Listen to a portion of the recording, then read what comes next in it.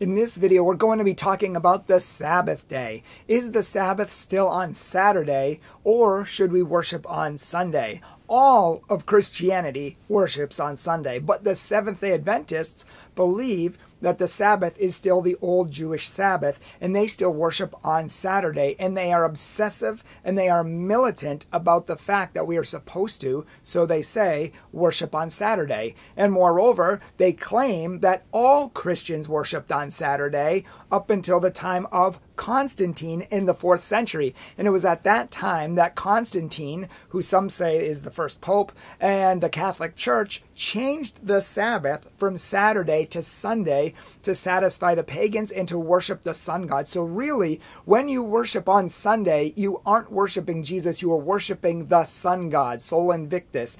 And so they claim that if you continue to worship on Sunday, you are going to receive the mark of the beast because it's false worship. But in this video, we're going to see that none of that, down to the last detail, is true.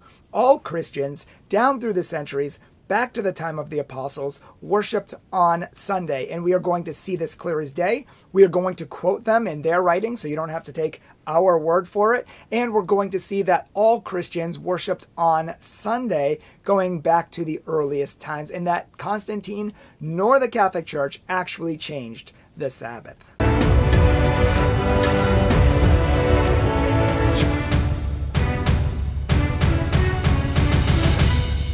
Hello everyone and welcome to Catholic Truth. My name is Brian Mercier, president of Catholic Truth, and I'm so happy that you're joining us today to learn some apologetics. And if you are interested in learning apologetics, or you have a lot of questions and you would like to meet one-on-one with me, you can set up a time possibly with my secretary. You can talk to her and get more details from her. And if that's something you're interested in, you can contact us and we will set something up. We've already been meeting with people, and it's been a joy and a blessing to share our knowledge with you. And if you would like to see what we do, check out our website, our Facebook, our Instagram, and everything else down below.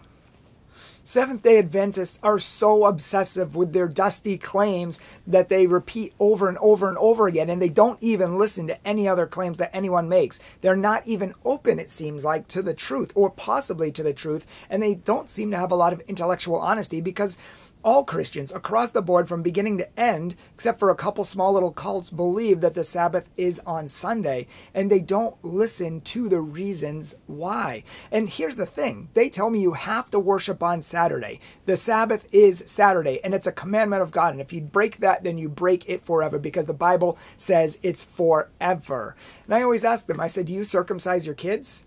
And they look at me, I'm like, what? The circumcision is an eternal covenant according to God. And if you don't practice that, then I guess you're going against the Bible. Passover is an eternal covenant with God. It says it was an eternal ordinance to be practiced forever by all people. Do they still practice Passover as Seventh-day Adventists? I doubt it, because some of these things have been fulfilled. They're all part of the law which Jesus fulfilled. And here's the thing. If you look in the New Testament, all 10 commandments are reaffirmed in the New Testament. And sometimes, multiple times, they are reaffirmed, all except the Sabbath. The Sabbath is not once reaffirmed or commanded or enjoined on us in any way. Jesus does not command us to keep the Sabbath. The apostles do not command us to keep the Sabbath. Nobody in the New Testament commands us to keep the Sabbath. All of the other 10 commandments we are told to keep, except the Sabbath. And even there are many verses which say, do not let people judge you about the Sabbaths and about holy days and things like that, because the Jews were already on Christians' backs for getting away from these things and not eating certain foods and all of that. Not to mention that they had started since the earliest times in the Bible. They were meeting on the first day of the week, which was the day after the Sabbath. And it was to break bread, it was to share prayers and commune in community with each other, and to celebrate and worship Jesus Christ. See, the first day of the week was the day that Jesus rose. It's also believed to be the day that God created the world. He brought life into the world. And so this is the day that Jesus rose to new life, and he conquered death and he shattered death. And so we worship on Sundays, not to worship the sun god, Sol Invictus, or anything like that, but to worship the true God, the true Son of God, Jesus Christ our Lord, because he rose on that day, and that is what we celebrate.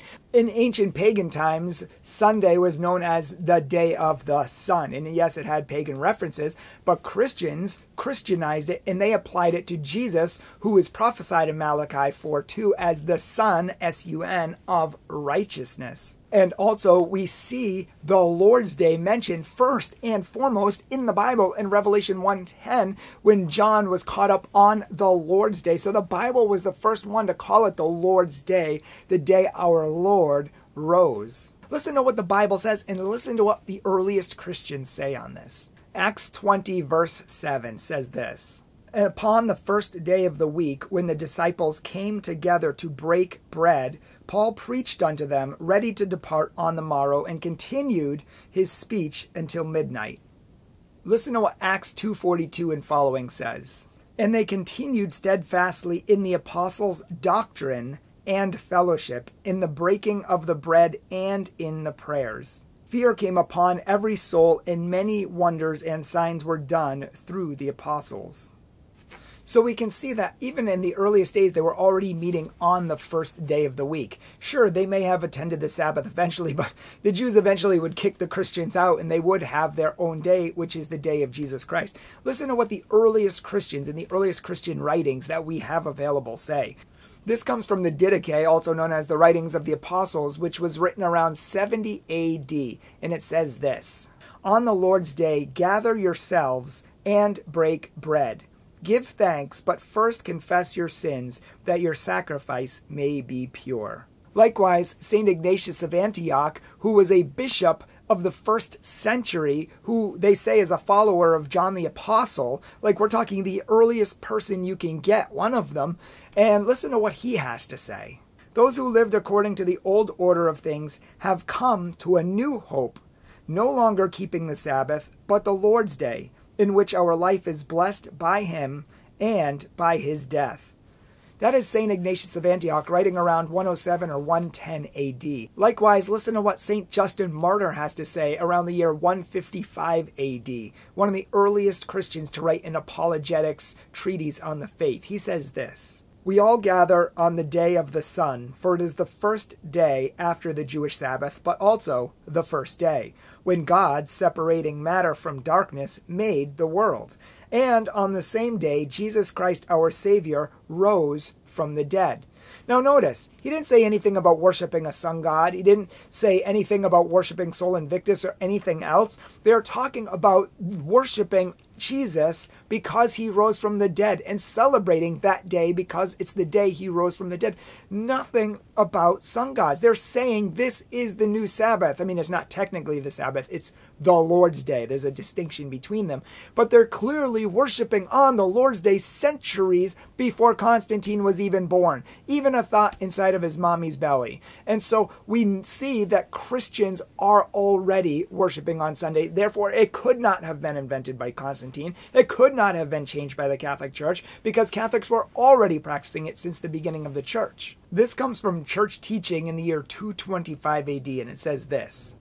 The apostles further appointed that the first day, notice it says the apostles appointed.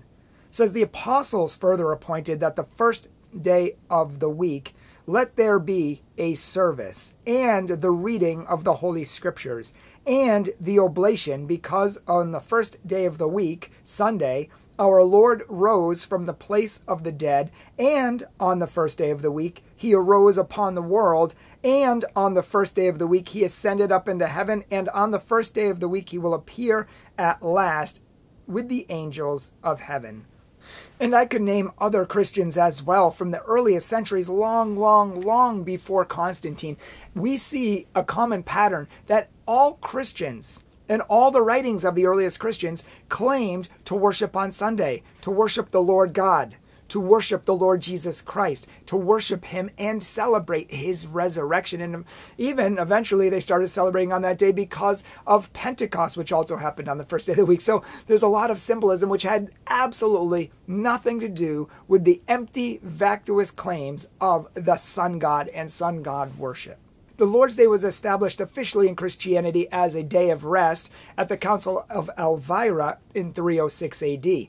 Constantine established it as a day of rest in his empire around 321 AD. Now, this is interesting because there's a site online that I was reading which is a pro-Sabbath. They say you have to worship on a Sabbath. They quoted the Catholic Encyclopedia and they quoted the Encyclopedia Britannica and other sources, but I looked in the Encyclopedia Britannica because I just read it and it had nothing there. They literally made up the quote or messed up and got it from somewhere else. But I'm going to do a whole video debunking that. But the bottom line is they say that these sources claim it was on the Sabbath and they don't. They said that the Encyclopedia Britannica says that Constantine changed it, the whole law, and made it on Sunday, but that's not accurate. Constantine, it says in the Encyclopedia Britannica, says he created a civil law. Civil, not religious, not ecclesiastical, a civil law for his own people as a day of rest, to worship the supreme God. And we know that this is referring to the God of the Christians because he favored the God of the Christians theologically and in all other ways, which is why he supported them with finances and gave them church buildings and helped try to build them up, because his dad was even favorable to the Christians, but Constantine was even more so.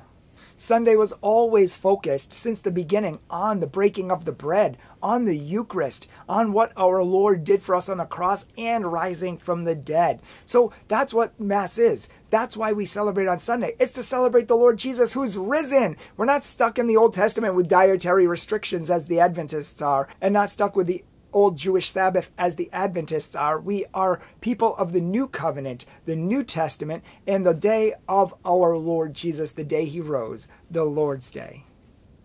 I hope this video was helpful for you. I hope you understand now why all Christians worship on Sunday, except for the Adventists and a couple other small cults. And it's because it has been that way since the apostles and since the earliest days of Christianity.